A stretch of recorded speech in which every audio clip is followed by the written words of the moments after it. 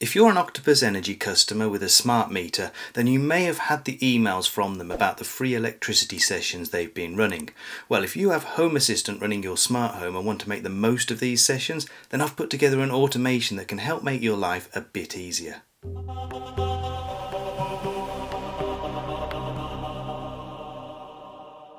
So the idea behind these free electricity sessions is that on certain days there's too much energy going into the grid. So that might be from solar farms on sunny days or wind farms on windy days. Normally that will go to waste because suppliers could be asked to curtail their production to keep the grid stable. So instead of doing that, Octopus are asking people to use it for free. You need a smart meter because they need to know how much you used, and they'll only let you have your energy for free over and above what you would normally use at that time of day. So if you normally use half a kilowatt hour, you'll still pay for that half a kilowatt hour, but anything you use on top of that is free, and they credit your account about a week later. Okay, let's set the scene for the automation then. I've got two Give Energy batteries in my garage and I want to make sure that they charge from the grid during that hour. I have special settings on them to restrict their power output, so I need to change those beforehand and set them back again afterwards. I also have a heat pump and I want to boost my hot water tank during that hour too. Then hopefully the car is at home, so I'll need to set that to start and stop charging for the session too. You all have your own requirements and they'll almost certainly be different to mine, so what I'm going to show you in this video is the basic construct of the automation. You can then put in your own before and after actions, and I'll show you what I've done in my case too. Please don't be asking me how to automate the plasma cannon that you got off eBay or your full-size electric train set. I won't have a clue, okay? I just need to make that clear because I do get some proper random comments and requests when I put these sort of videos out. We're going to start by creating some helpers in Home Assistant. So let's scroll down to Settings, Devices and Services, Helpers up at the top, and create helper down at the bottom. Now the first type we're going to create is a date and or time, and we're going to call this free electricity start time, and try and name them exactly the same as I am here because it will make the rest of the automation later on a lot easier for you. We're going to input time only and click on create. Right, now we need to create another helper.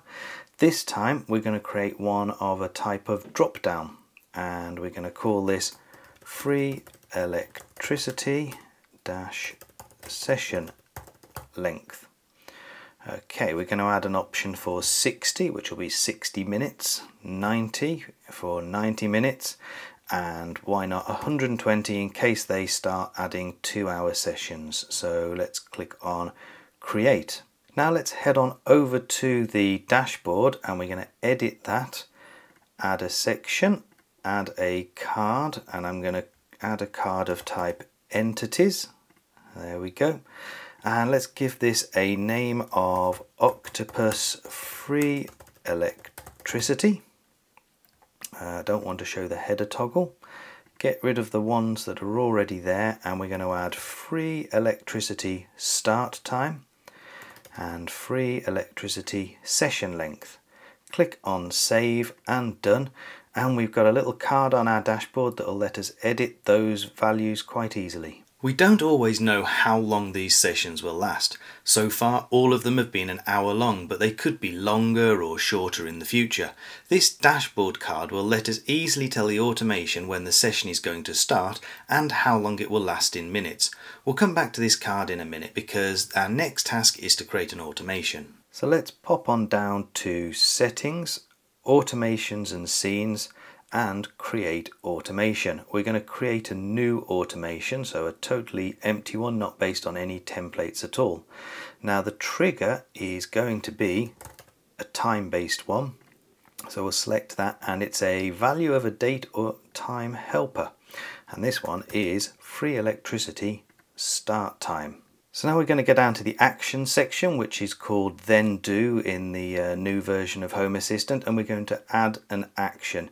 Now these are going to be the things that you want to happen when the session starts. So I've got an example here which will be, I'm going to choose an entity of my water heater, so I'm going to boost the hot water. Now we need to add another action. and we want to wait for time to pass, so it's a delay. Now just stick in 1 minute there to start with, and then you can edit this whole section in YAML, and you see how it jumps into code. Now this minutes section you need to replace with this little bit of configuration here. So note, it was very important to use the same entity names when you created those helpers earlier on, because now that means it will match these values here. If you use different names, you've got to figure out what your entity IDs are and change them here. So we're delaying for however long the session length is. Okay, and then when the session is finished, we're going to add another action, and we're going to turn off, choose entity, hot water boost, and click on save. I'm going to give this a name of Octopus free electricity and save. Okay, let's go back up to our dashboard now, and we're going to edit this card, and click on the little edit thing there, and we're going to add in Octopus free electricity automation, and click on save and done. Now the idea is, if your saving session, free electricity session starts at 1 o'clock in the afternoon and lasts for 1 hour, you are now good to go. So you just set your time there, set the session length, and make sure the automation is turned on, and it'll just run at that time. Now in normal circumstances you do want to make sure you leave this automation turned off just like that though. So that's the basic construct of the automation. I'll put all of this on my website too, so as you can copy and paste the template configuration, so check out the description for that link. If you're not an Octopus Energy customer and have made it this far through the video, then you're probably wanting to switch to them yourself, so as you can start getting free electricity too. If you do switch, then please use my referral code, which is on the screen right now, and we'll both get £50 of credit for free.